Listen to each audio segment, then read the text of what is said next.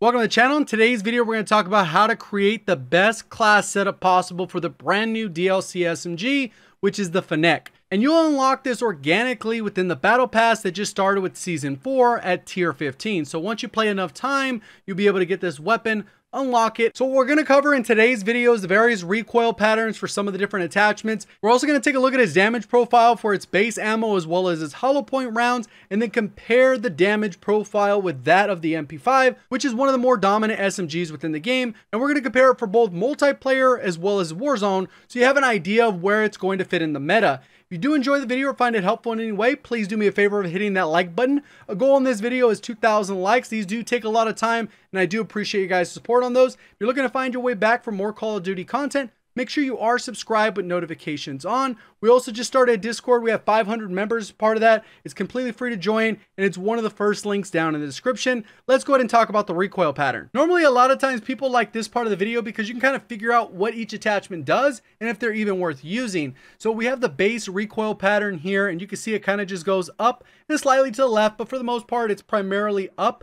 It has an aim down sight of 234 milliseconds, and that is the 0 measuring stick there. If we go with the hollow point round, you can see it basically has no recoil, and that's because it ends up being a 2-shot burst, the same way the striker was, and you get the same scenario where it ends up being 2 bursts that are fairly close together and fairly tight, even at further ranges. We got the muzzle brake on it, and what you can see here is these little green dots are basically a copied one of these first recoil patterns, so you can use that as a comparison. And I basically started the first bullet right behind it so you can see them lined up and you can make a judgment call. Muzzle brake, you can see it's helping out a little bit slower aim down sight. We have the ZLR Saber, which is an integrated suppressor, a lot like the monolithic suppressor. It ends up giving you a little bit more range, so I don't know why you'd want to use a monolithic suppressor, but overall it looks like this one's helping out as well. It's kind of helping out a little bit on that end. It will slow you down by 1 frame, which is very comparable to the monolithic suppressor. So it's definitely a great option for that option. We have the compensator. You can see the compensator looks like it's helping a little bit. Apex barrel. There's actually 2 different barrels that you can choose from. This is the base one without the integrated suppressor, which we'll go ahead and talk about. You can see it's helping out a little bit. And then the deadfall barrel, it's going to slow you down quite a bit, but this one does have the integrated suppressor. So it kind of combines the effects of having a monolithic suppressor or maybe the ZLR Saber with the Apex barrel. So you kind of get that combination that'll make more sense where you get the integrated suppressor, save an attachment. And this one reminds me a lot of the monolithic integral suppressor. So that'd be kind of the comparison, even though this weapon is just a tad slower than the MP5. We also have the Merc foregrip, which you can see it's helping out. Plus, obviously, you get the bonus of that hipfire accuracy, which is a huge bonus for the Merc foregrip. Commando doesn't look like it's almost doing anything, so I would avoid using that one. Even though there's no ADS penalty, it kind of seems like a waste. Operator foregrip looks like it's helping. Ranger looks like it's probably helping out the best in terms of vertical recoil.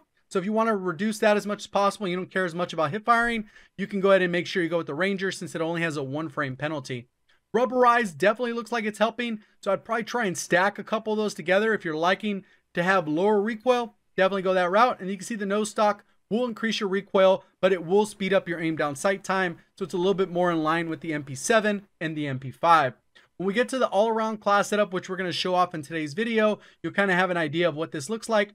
And then you can see it is a little bit slower than the base, but it doesn't end up with some terrible ADS speed. It might feel a little bit average or maybe hairline slow for an SMG, but it's going to be significantly faster than most of the rifle class setups in Warzone and even in multiplayer. And then we have more of a mobile class setup. You can see it's still getting a little bit of a frame penalty, but we're swapping out one of those attachments for the no stock attachment, which you can see increases the recoil, but will also help out your mobility, which really isn't featured here. I'm not really talking much about mobility. More people end up caring more about aim down sight speed and recoil, and those are the main 2 things. And if those could be balanced out well where you're able to hit your shots, you end up in a really good spot. So there's 2 different damage profiles for this. Obviously, if you have the base weapon and then you have the hollow point rounds, I have them here as side-by-side comparison. The one on the left is the base rounds if you don't have anything special on them, and then the hollow point are on the right side. The weird part about this is you get 3 damage profiles, which is very similar to a lot of SMGs. You get the base one, which is primarily limbs, and then you get the body, which is primarily the entire, when I say chest, it's the entire torso, and then you have the headshot. So pretty much if you're aiming for the center mass, you're going to be able to get more damage, and that's primarily where your damage is going to come from. And then you can probably mix up a limb and a headshot where it kind of balances out to these middle numbers. In core game modes, can be 4 to 7 shots. if you do manage to get the lower time to kill, you're going to get between 3 to 5 shots to kill. This is depending on how many shots you landed and how far the people are away, which we're going to talk about the ranges. It ends up being 162 milliseconds, which ends up being a hair slower than maybe the MP5 and right in line with maybe the Uzi for that closer range engagements. But as it gets a little bit further, you can see it's going to end up being in line with the MP5 a majority of the time. With Warzone, it's going to be 10 to 17 shots to kill. Mix in some headshots, you can lower that time to kill. You can see you get some pretty long time to kills, but those are very comparable to Warzone, which we'll see. We have the hollow point rounds. This is a 2-round burst, and then it does 32 to the pretty much the limbs only. If you shoot them in the stomach, you're going to get these damage profiles. The upper chest, you're going to get these profiles, and then the headshots, you're going to get this one. So you can see it does a lot of damage, and I think this is going to end up probably be broken the same way the Striker was, only if you're using it in core game modes with stopping power, because if you hadn't had a chance to try that out, I would definitely recommend it on the Striker. This one still ends up being a very lethal weapon, and I think if you combine it with the stopping power, you can kind of take it over the top, where it's almost always going to be a 1 burst. I don't think hollow point rounds are as practical because you only get 12 bullets. It means you can only fire 6 times, so it requires a huge amount of skill, which I don't think is very practical for a majority of the player base, especially when you're using this close quarters. You primarily want to be able to hip fire it, spray and pray, and hopefully you land those shots, but to each their own. When it comes to core game modes, it's going to be 3 to 4 shots. If you get a headshot thrown in, it will drop that down, so you'll end up killing in 1 burst, but most of the time it's going to be in 2 bursts, depending on the range, if you're not hitting upper chest shots and a headshot combined. With Warzone, you can see that it's going to be up to 10 shots to kill. Even if you get some headshots mixed in there, that means you got to land about half of your shots or half of those bursts, and then you'll be able to get the down on a player. And it'll be a little bit more of a struggle in multiple squads where it's 2, 3, or 4 compared to just 1v1s. And how the ranges apply, this is the base damage range. If you're talking about just the base damage without the hollow point, you're going to get a damage drop off of 11, 18, 22, and it kind of just continues all the way down. The monolithic suppressor gives you that 8-ish% increase in range. The ZLR Sabre is going to give you that 20-ish%. The Apex barrel gives you 35%. Deadfall, pretty much the exact same, but it has the integrated suppressor with the slower ADS, so you can't really stack this with anything. So it kind of combines a couple of these attachments, in my opinion. It doesn't give you the exact thing because you could probably stretch it out a little bit further. If you went the mono and the Apex, you would get a couple extra meters out of it. But for me, I don't think it's all that practical unless you're also trying to get a little bit of that recoil control out of it as well. When you compare that to the hollow point round, you're getting the same percentage increase, but the ranges are significantly further. We got 20 to 38 meters, only 2 damage drop off ranges because there's only 3 damage values. You can see it kind of continues all the way up, very consistent stats all the way across the board, and that's pretty much how those ones work. And if this is the first time on the channel, you haven't seen my breakdown where I compare the side to side between time to kill and distance. Let me go ahead and explain it for you. I have the time to kill on the left here in milliseconds and the distance in meters on the bottom.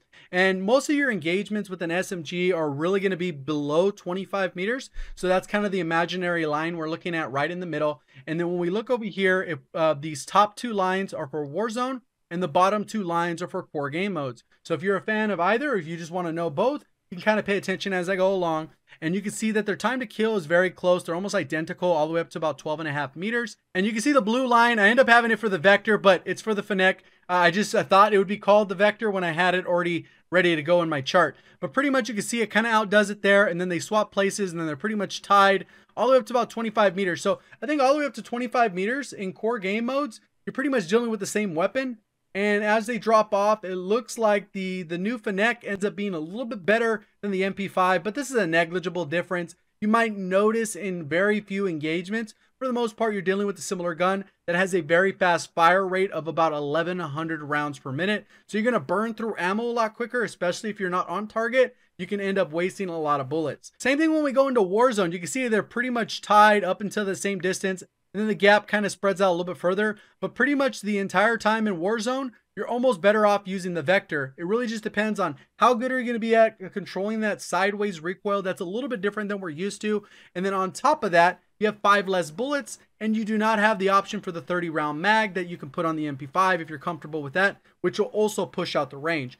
This is probably the closest comparison. I think it'll end up doing fairly well, be very competitive. I don't think it'll overtake the meta.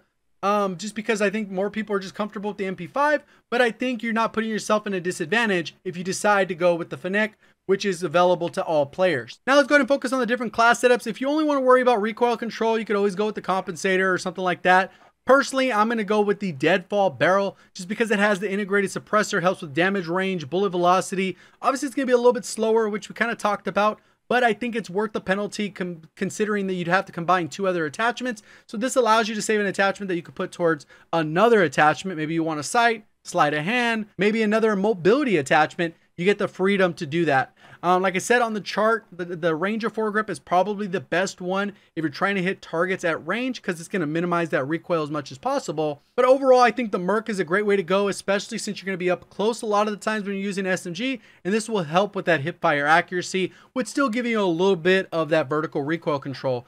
Ammo, I would go with the 40 round drum mag, unless you want to have like a little bit of a gimmick, mess around, maybe try some stopping power with this and do the hollow point rounds. That's going to feel very strong, but it's very unforgiving. If you miss a shot, you get penalized pretty hard. So I would go with the 40 round drum mag, and here's where you can kind of play with the attachments. Those are the main 3 that I would use. And then if you want to have a little bit more recoil control, go with the rubberized grip, and then maybe combine that with sleight of hand. If you want a little bit faster aim down sight, you can go with stipple grip tape.